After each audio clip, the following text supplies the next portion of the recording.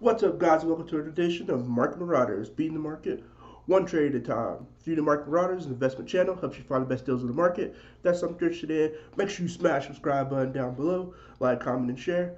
It's been a crazy week in the market. We got Apple making crazy plays with their 4-to-1 split. We got Amazon making crazy plays with historic earnings. Hope everybody was able to lock in those option plays with those. In my community tab, I had some of those option plays, was able to capitalize on those AMD calls. AMD went up like crazy, was able to capitalize on those. Hopefully, everybody was able to get in on that so they can profit, grow your account. Uh, as you are aware, it is earnings season. So last week was earnings, this week's earnings, and next week's going to be even more earnings. So, a lot of moves being made in the options market. So let's jump into the picks for this week. Hope everybody was able to lock in those profits, and let's jump into it.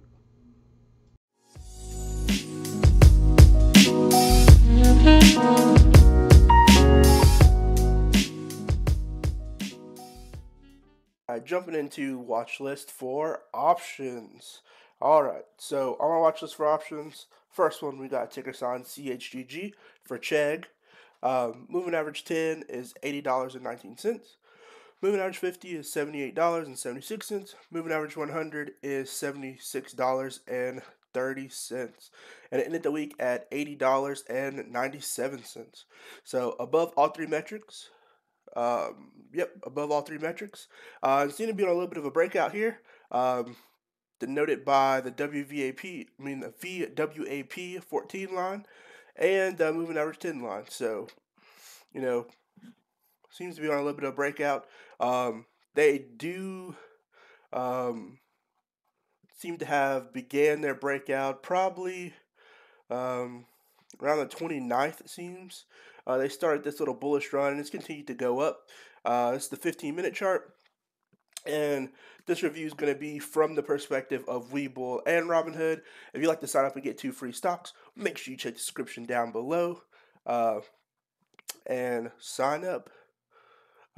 Which stock platform is better, Robinhood or Webull?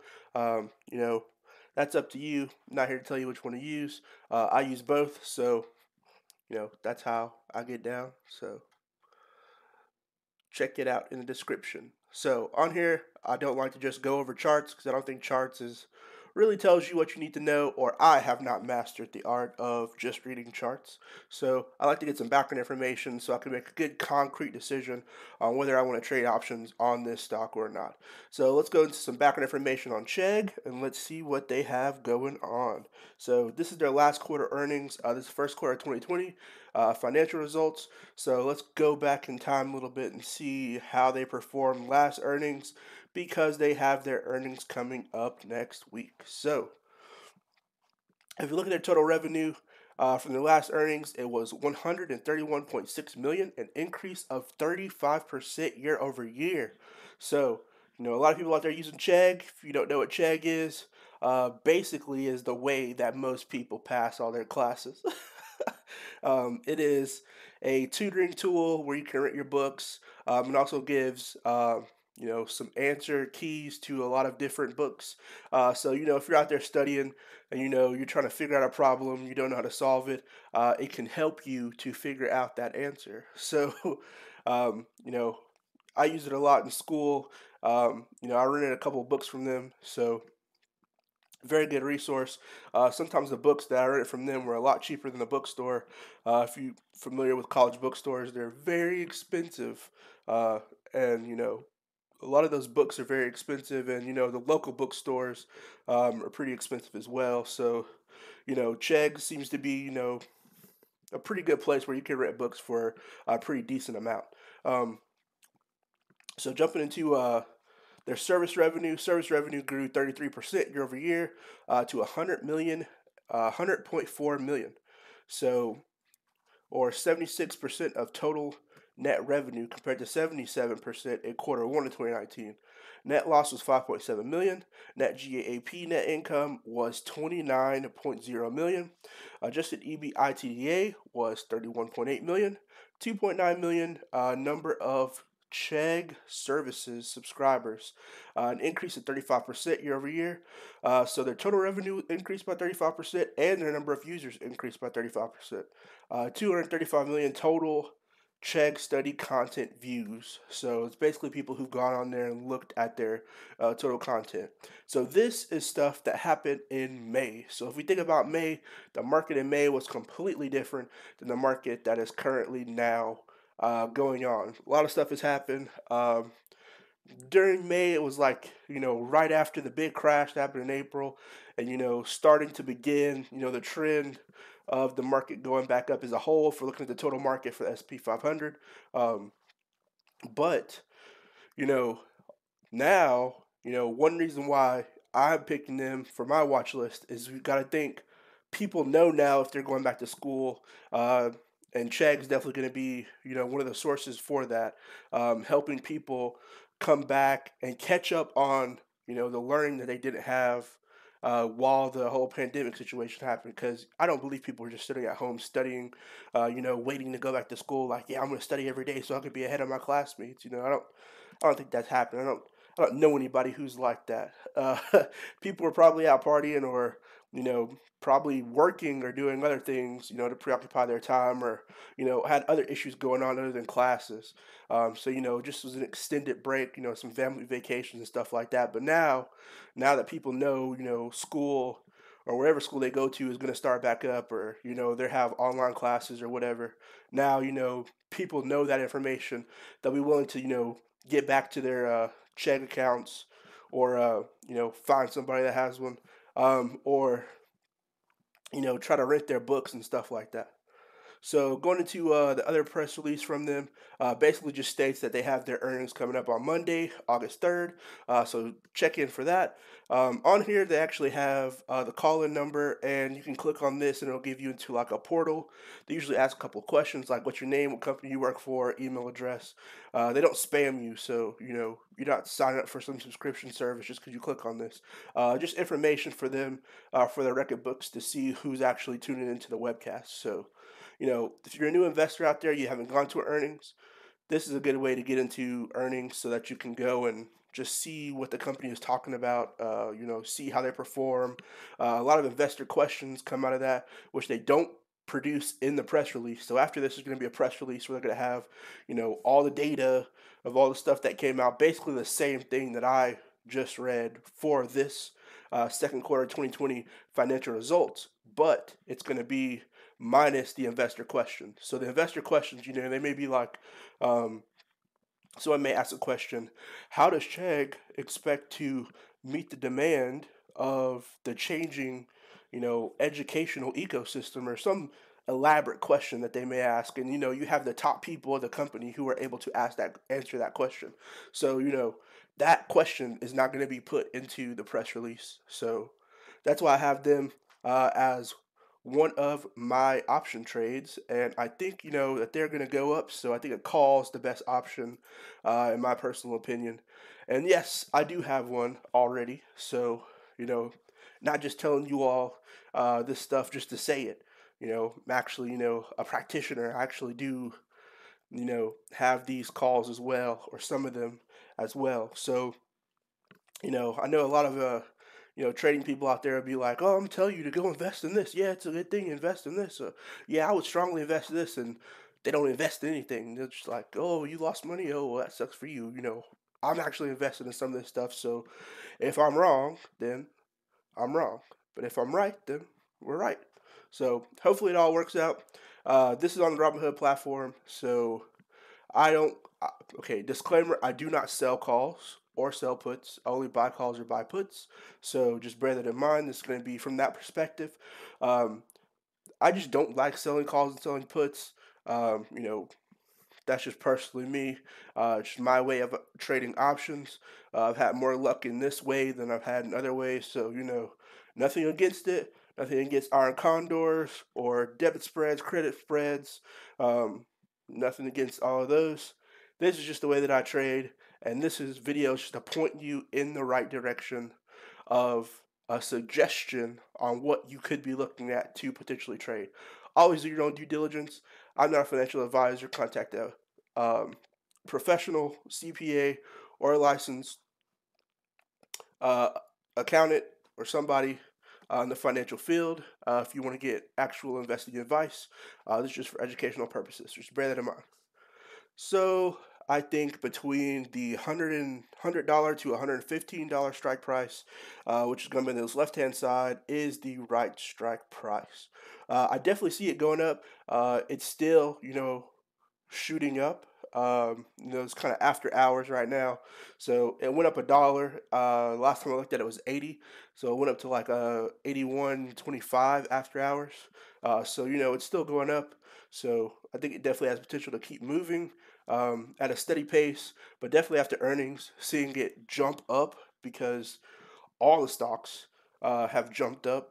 Amazon jumped up, Apple jumped up, and they kind of weigh down or a large portion of the S&P 500. So, you know, definitely looking for positive news on the rest of the stocks, especially ones like this one. So, on the right hand side, you're going to be looking to pay between $165 per call all the way to $318 per call on the Robinhood platform. So let's jump to the Webull platform and compare and see what you'll be paying on that. Going back to that, actually, is going to be expiration date of September 18th, so it's not too far out, about a month out. So just bear that in mind on that one. Going into the option side of Webull, we can see with the strike price 100 to 115. So the way Webull set up, this bid on both sides is represented of buy. So on the left hand side you have all the calls, on the right hand side you have all the puts, in the middle you have all the strike prices. So it's a little bit different than the Robinhood platform. If you're switching between platforms, I'm not saying which one is better, I'm just saying this is the difference in the platforms and how to interpret if you're switching between the two. So the bid is the buy, ask is the sell, ask is the sell. So you got the puts, you got the calls. Buying a call, strike price, we're looking for 100 to 115. So 100 you have $285 per contract, and then 115 you have 130 per contract. So a little bit different range. Also bear in mind Webull and Robinhood are not one to one, so you can't say I'm gonna buy it. I got a certain amount of money, I'm gonna buy a call on this platform and buy a call on this platform. It's not a one to one because they're two different trading platforms. So it's not going to be the same price for each one. So just bear that in mind when you're buying options. It's not a one to one. Robinhood doesn't have the same prices as Webull, and Webull doesn't have to have the same prices as Robinhood. So just bear that in mind. The two platforms when buying contracts, and also bear in mind this is based off the market being closed. Also, if we see on here, it says that it's $80.97, but if you go onto Robinhood, it says it's $81.25. So, also bear that in mind. Both the platforms are different. Both the platforms go in different ways. This is where it stopped at. It may confuse you, but if you look on the right hand side, it says after hours 81.25. So, 80.97 may be where they stopped and where they had that cutoff. But if you go look on here, 81.25 may be where they stopped and where they had their cutoff. So just bear that in mind when looking into options. Also, if you would like to get into options trading or do it full time, you're going to have to sign up for options on both of these platforms. So as soon as you get the app, you're not going to be automatically given options as an option. No. You're going to have to sign up for options, go into the account settings and sign up for options.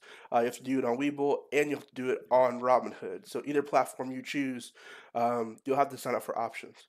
Links are in the description down below. So going into the second one that I have for the week is ticker sign W for Wayfair. Wayfair has been on a crazy rip, crazy breakout, in my opinion, in the past week, week and a half. If we go here, we see on the 28th it began its breakout, continued to go, just run up like crazy. Volume kind of slacked off towards the end of the day, which is noted by the VWAP line. So volume was kind of stagnant towards the end of the day. It was up and down, buy, sell, buy, sell, buy, sell, and it just kind of ran sideways towards the end of the day. Don't know if that's a good thing or if people are just waiting for earnings. Don't know what happened with that whole situation. But if we look at it, the moving average 10 line is above the moving average 50 and the moving average 100. So to me, that denotes that it's still a bullish trend, even though it is running sideways. So what are those numbers? We got the moving average 10 is 264.29, moving average 50 is 257.34, moving average 100 is 246.37, and it ended the week at 266.09. So above moving average 50 and moving average 100, and above the moving average 10. So all good metrics, still on this bullish trend upwards. And let's jump to some background information on them. So this is their past earnings for Q1. Revenue growth was 20% year over year to 2.3 billion.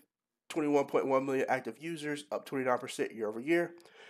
Going into the first quarter 2020 financial highlights, total revenue increased 385.2 million to 2.3 billion, up 19.8% year over year. Direct retail net revenue increased 391.4 million to 2.3 billion, up 20.3% year over year.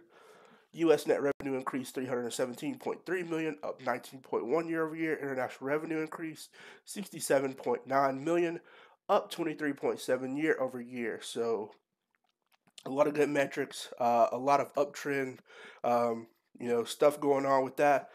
Bear in mind, this also was in May, so their quarter ended in March 31st, 2020. So kind of right as the market was falling down.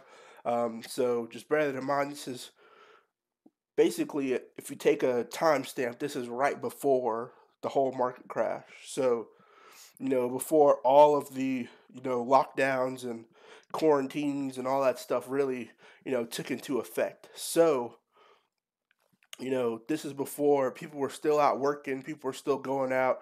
The whole pandemic situation was kind of like it's bad, but we got a cure coming pretty soon.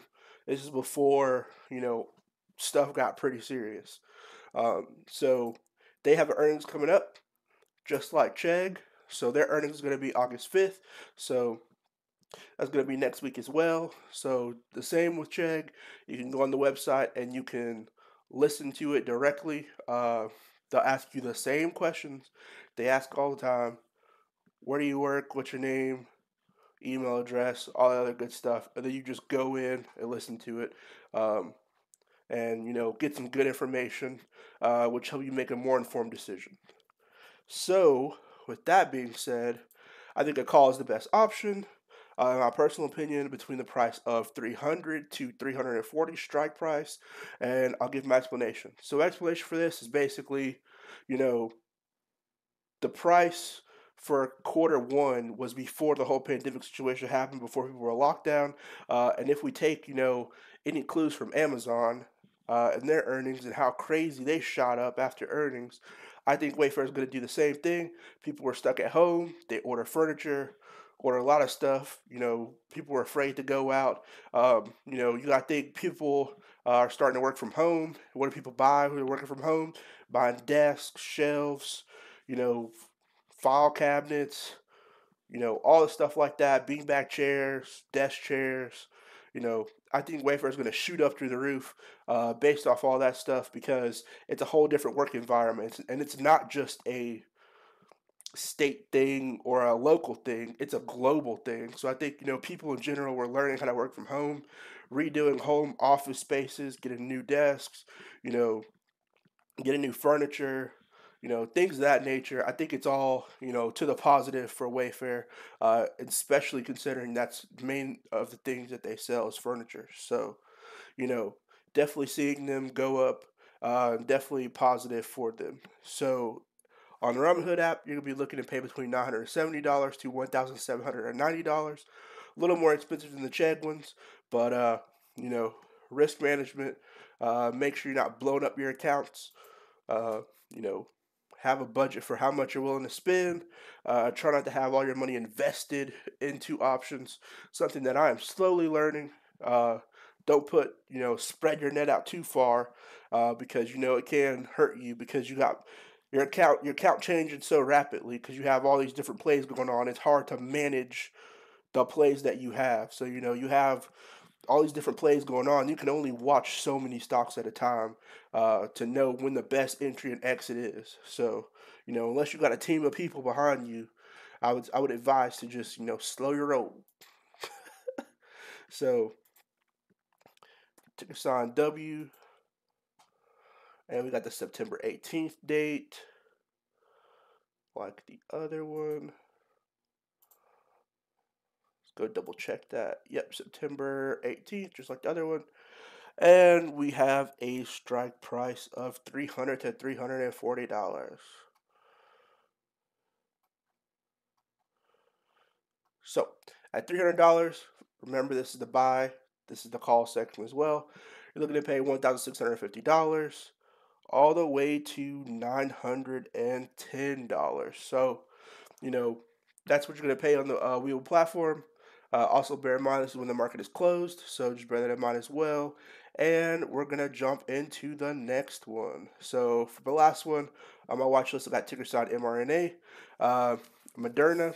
So, Moderna, medical company, uh, well versed in the whole pandemic niche. That's what I'm gonna call it, the pandemic niche. But let's jump into some background information. Oh, before we do background information, let's jump into the stock itself and see how it's performing.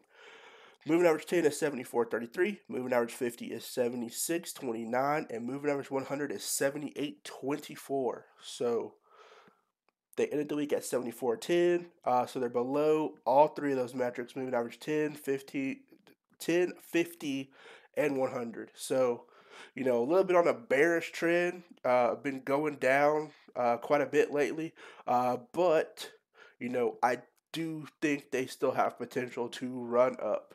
Um, and I'll give my synopsis on that. If we look at the VWAP 14, definitely volume kind of fell off towards the end of the day, kind of lull with sideways, and then huge decrease, of people just selling off. So, you know, it happens.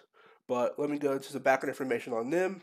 I'm just going to read some of these press releases that are going on from them. It says Moderna announces publication of New England Journal of Medicine of non-human primate uh, preclinical viral challenge study of their vaccine.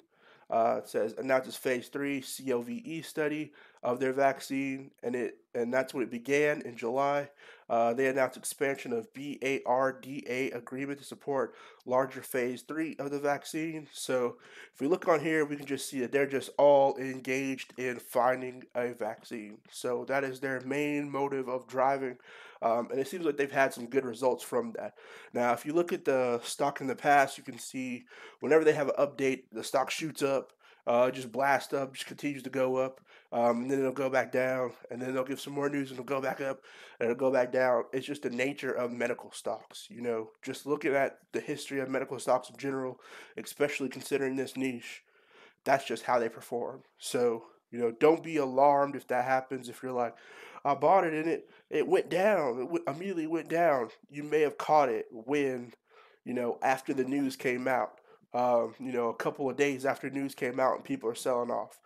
Or you may get in it, shoot up, and be like, oh, it's going to keep going, it's going to go to the moon, and then it goes down.